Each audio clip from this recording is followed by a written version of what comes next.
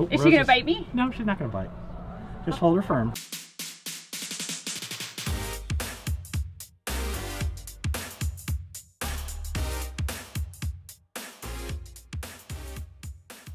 So right now we're getting ready for harvest. Let's go meet our gardener.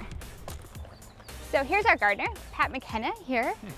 Hello. And Pat is really responsible for tending to our garden, if you will, but not only do you tend to it, you really created our garden. So what inspired you guys to start a garden here? Well, we made it big, a lot bigger is what we did.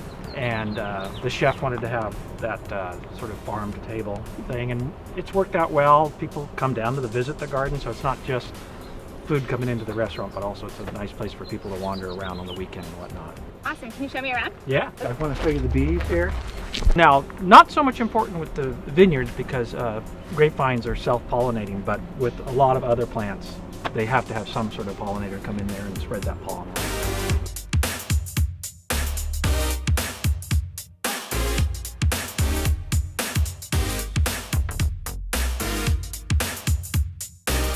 So this is the newest addition to the garden.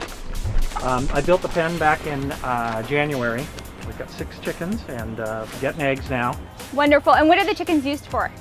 Just for the eggs. You know, I can throw them scraps from when I'm cleaning lettuce and whatnot, and then rake out their pen, and then all the compost from, a lot of the compost from the garden here and from the chicken pen, then it's going to go up to our compost piles near viticulture.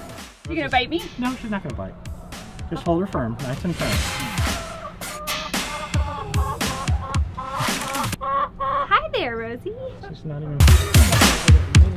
So Pat, I know you planted some things in this garden for our other restaurant, Where Wacomico up at Virginia Dare. Can you tell me sort of what you planted here? I'll show you the 3 sisters over here. So this is an example of what East Coast Native Americans would plant. Corn, beans, and some sort of squash. Here we've got pumpkins. So what kind of menu items might Chef use this for?